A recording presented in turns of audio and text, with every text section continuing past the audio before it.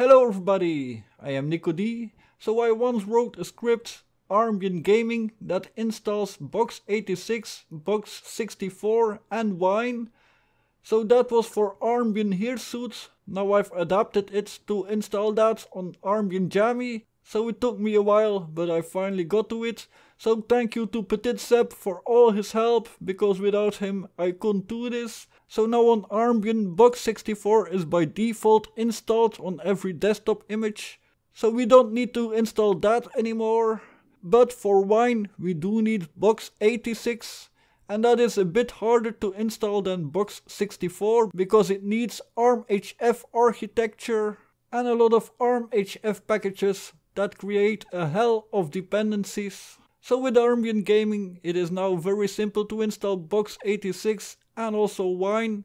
Now you can install Wine64, so Wine 64 bits. This is for newer games or for newer programs. And you can also install Wine X86. That is for older games and older programs.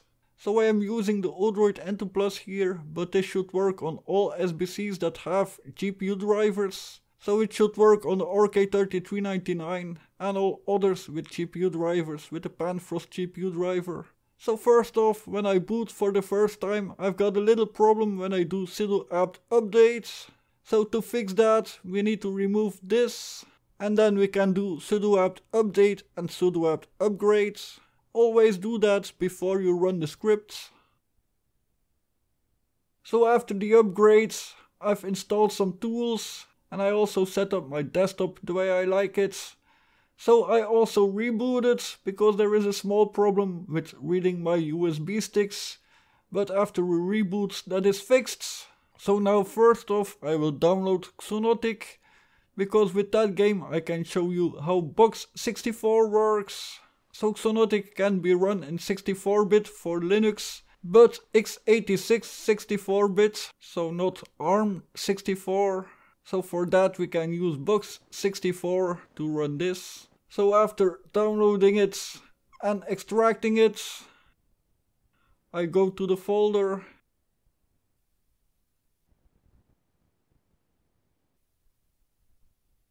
And I open it with this file, so Box64, Xonotic, Linux 64, Helix.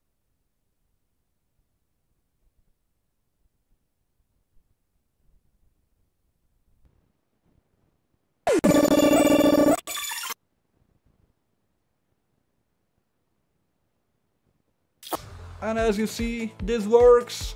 So that is a great thing. Now all I want is Wine. So for that I am going to use Armbian Gaming. So we go to the Armbian Gaming GitHub. So here we download it all. So we download the zip and we extract the zip file. And then we browse with our terminal to the folder where it is extracted. And we do /bin/bash /armbiangaming.sh, and now we choose our distro. So for us it is Jammy, because I'm using Jammy. And now the first thing I will do is here install this. This is something that is missing for Box64. After I've installed that, I can install Box86. So choose 3. You can also update Box64 with this script, but it is also updated via the apt sources, because it is in the sources now. And that is a great thing. Just for Box86 it is not doable, because it uses mixed architectures, and that creates problems for a lot of people. So now install Box86. You do need Box86 to run Wine. So the compilation of Box86 will take a while. Take a coffee, watch a YouTube video, do whatever, just let it do. When that is done, we can install our Wine version. So first off, I am going to install Wine 6, so that is the 64-bit Wine version. For this nothing else needs to be done, it should work when it is finished. So now let's test it. So to test it, we type wine cfg, so wine config. And if that works, then it means that Wine is working. And as you see over here, I can only choose between Windows XP and Windows 10. So here you can see if you are using the x86 version or the 64-bit version.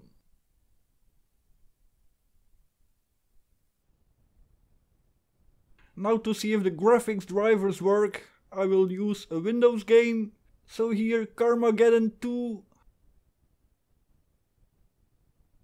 So to run this, I just type wine and then karma2.exe and I run it. And this also works. But older games will not work with this version of Wine.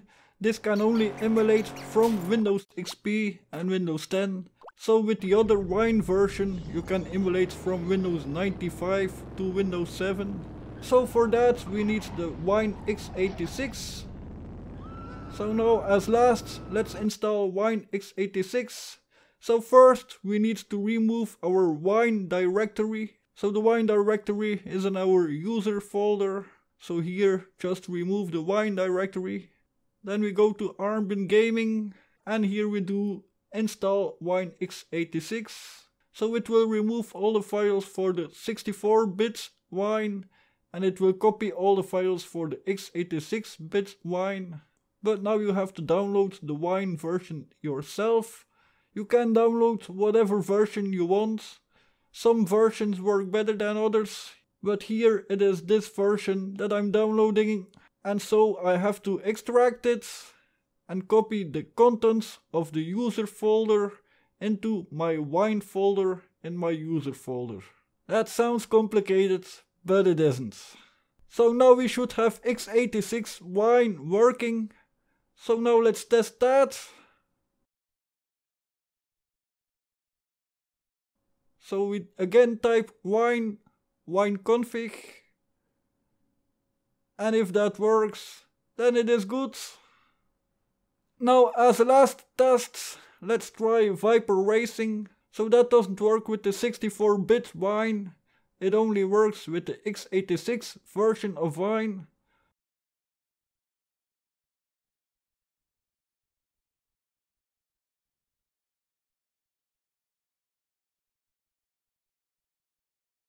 And as you see, Viper Racing also runs, and it runs pretty well. So if you want it to be full screen, then you have to set your display resolution to the same display resolution as the game, and then it will be in full screen. I cannot do that here because I am using a capture device and my capture device can't handle those display resolutions. So that will be it for today.